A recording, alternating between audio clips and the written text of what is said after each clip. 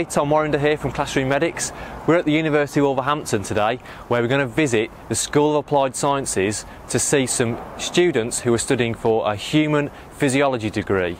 Now, the experiment we're going to go and see is all based around looking at how much oxygen your body absorbs during rest and exercise and how much carbon dioxide your body produces during rest and exercise. So it should be quite an exciting experiment. Let's go and have a look.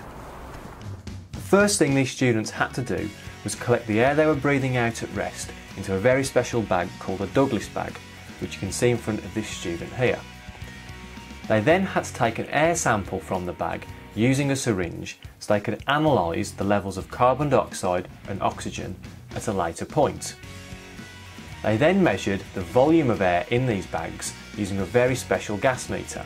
You can see these students pushing the air through the meter to record the number of litres that were expelled by their subject. Now, remember the gas sample taken in the syringe? This is analysed using this gas analyser. The number on the left is the percentage of oxygen, and the number on the right is the percentage of carbon dioxide. So the student attaches their sample, opens the valve, and then pushes their air into the machine. As the air goes in, you can see the numbers change.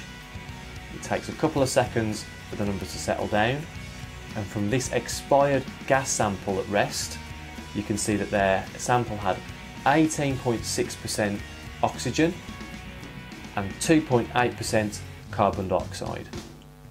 Now, to compare this to exercise, the students then had to take part in 5 minutes of moderate exercise, and to keep the test fair, they all cycled at the same speed and all at a resistance that matched their body weight.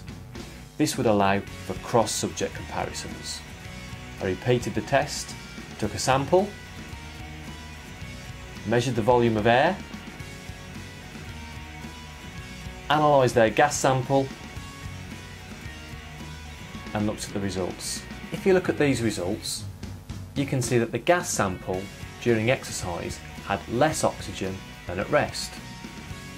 It also had more carbon dioxide than at rest. This shows that during exercise your body uses more oxygen, so there is less in the air that you breathe out, and that your body produces more carbon dioxide, increasing the levels of carbon dioxide you also breathe out.